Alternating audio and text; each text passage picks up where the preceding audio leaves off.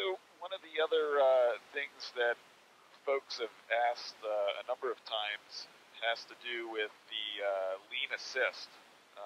So what I'm going to do here is I'm leveling off. Actually, the autopilot's leveling off at 6,500 feet, and we're going to start the leaning process. So first, I'm going to dial RPM back to 2350, which is usually what I cruise at.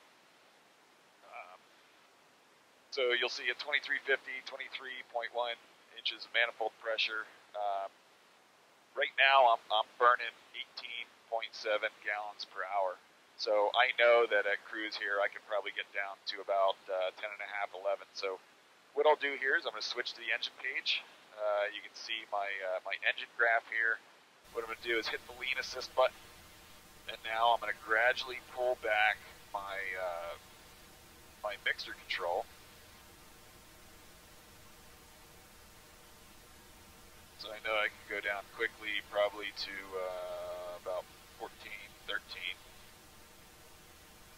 There's 15, there's 14, 13. Now I'm going to start slowing down. And as soon as one of my cylinders peaks, you'll see the engine graph turn blue. There's the first one, 4, 5, 6. So right now we're running lean of peak. I'm at 11.3 gallons per hour, and you can see my degrees I'm running lean of peak. So right now I'm about 10 to 15. I can dial it back a little bit more. So I'll get to, there's about 30 degrees lean of peak, and I'm at 10.7 gallons per hour. So we'll leave it there.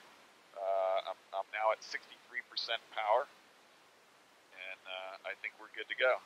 So once that stabilizes, I usually switch back to my map page. We're en route to Smoketown. That's Sierra 37, another RV10 builder there. We're going to go do some work with him.